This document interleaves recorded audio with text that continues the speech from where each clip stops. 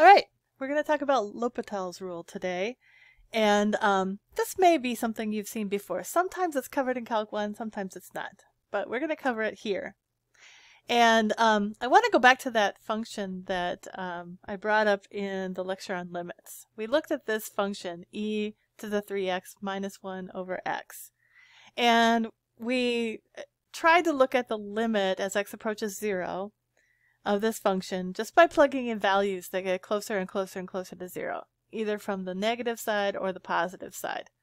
And we found that the limit seems to be approaching 3, but we don't know that. It could be 2.999. You never know. We have to keep getting it closer and closer and closer, to figure that out. But we're going to actually try to look at the limit in a different way, rather than plugging in values. So we obviously can't go straight to 0, right? We can't just plug in 0 and get the value of this function at 0 because we have this x in the denominator. So we have something divided by 0. So if we put in, if we evaluate the limit of the numerator, f of x, we're calling the numerator f of x.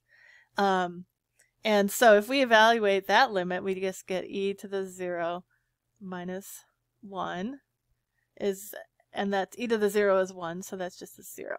So the numerator is 0, and that's okay, but the denominator is x, so obviously the limit as x goes to 0 of x is 0, so we can't evaluate the function directly. But what we're going to do here is look at the tangent line approximations of the numerator and denominator. Okay, so if you recall, we can come up with a tangent line approximation for a function just by taking the derivative at 0. Okay, so we're going to get the tangent line approximations near 0, right? So we're going to look at f prime of 0.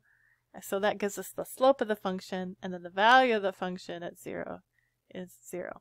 So this tangent line will have the same value and the same slope as the function at 0.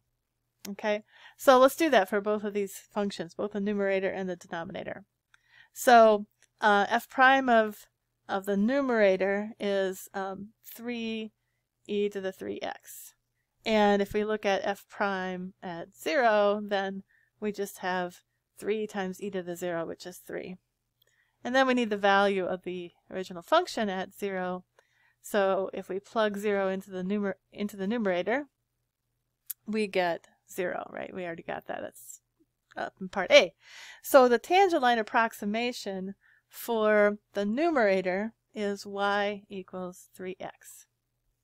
Okay, now let's look at g of x. Now g of x is pretty easy because it's already a line. I mean, I could go through the steps to come up with the tangent line approximation, but really I think it's pretty obvious. If you have the tangent line approximation of a line, it's just going to be equal to the line, right? So it's just going to be y equals x, right?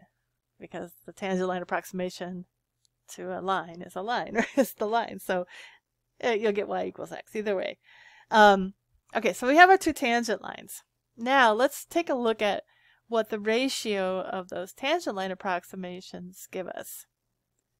So if we look at f of x over g of x, and we approximate those the ratio of those functions by their tangent lines, we end up with 3x over x, right? And x's cancel, so that's just 3. And when you're dealing with the tangent line approximation, the closer you get to 0, the closer that tangent line approximates the actual function, right? So so near x equals 0, you can see it makes sense that if we look at the ratio of the tangent lines, it gives us 3, so the limit is 3. All right.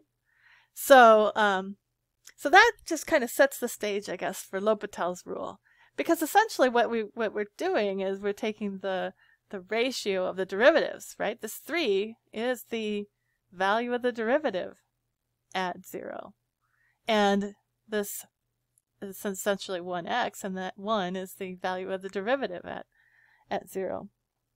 So as you would expect that, the closer you get to 0, the better those tangent lines are going to approximate the numerator and denominator. So it's looking like this limit is going to go to 3. Okay? So I'm going to introduce L'Hopital's rule in the next video, and we'll go through a number of examples where we apply L'Hopital's rule. So I'll see you then.